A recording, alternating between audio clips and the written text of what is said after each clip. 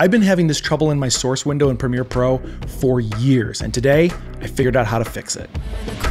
Tripping out 'cause I shut the lights up.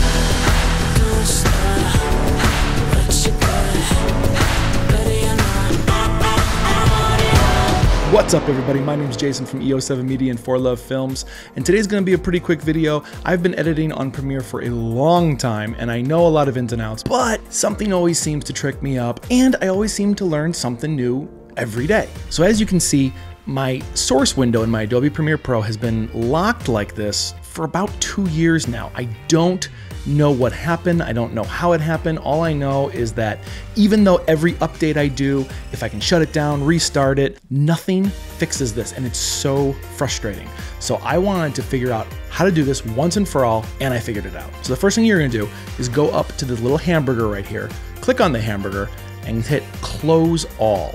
Next, you're gonna go back into the hamburger, hit Close Panel. You're gonna close the panel out. Don't worry, it's not gone forever. We can bring it back really quick. Click on Window, go down to Source Monitor, click on Source Monitor, boom, you have it back and it's fixed. Now, I'm really hoping this works for you because it took me off guard about how quick and easy that was.